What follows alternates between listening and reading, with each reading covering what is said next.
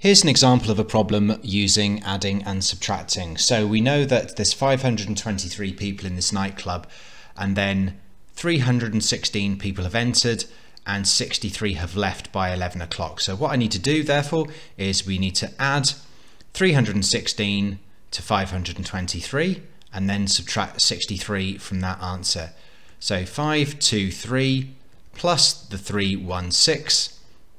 That comes to a total of 9. 2 plus 1 is 3. 5 plus 3 is 8. Now we need to take away the 63 from that.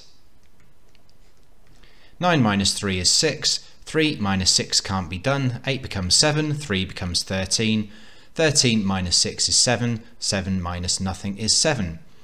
So by this stage here, by 11 o'clock, there were 776 people. Then there was another 156 people that came in, so let's add them on, and once we've worked that out we can take away the 78. 6 plus 6 is 12, so that's 2 carry 1. 7 plus 5 is also 12, plus 1 is 13, 3 carry 1. 7 plus 1 is 9.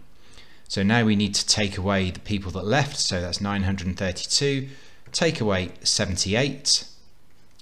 2 minus 8 can't be done, so 3 becomes a 2, 2 becomes a 12, 12 minus 8 is 4, 2 minus 7 can't be done, so 9 becomes an 8, 2 becomes 12, 12 minus 7 is 5, and 8 minus nothing is 8, so the answer is 854. Alternatively, what you could have done is simply done 523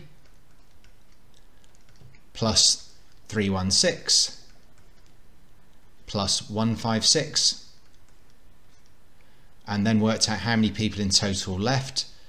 78 plus 63, two separate calculations, and now all I'm going to do is this answer here, I'm going to subtract this answer here from this answer, so I'll show you what I mean. So 6 plus 6 is 12, plus 3 is 15, 5 carry 1, 2 plus 1 is 3, plus 5 is 8, plus 1 is 9, 5 plus 3 is 8, plus 1 is 9. Let's have a look at the total number of people leaving. 8 plus 3 is 11, 1 carry 1. 7 plus 6 is 13, plus 1 is 141. So we know that a total of 995 people went into the nightclub, of which 141 came out. So 995 minus 141, we should be getting 854 here. 5 minus 1, well there's the 4. 9 minus 4 is, there's the 5. 9 minus 1 is 8.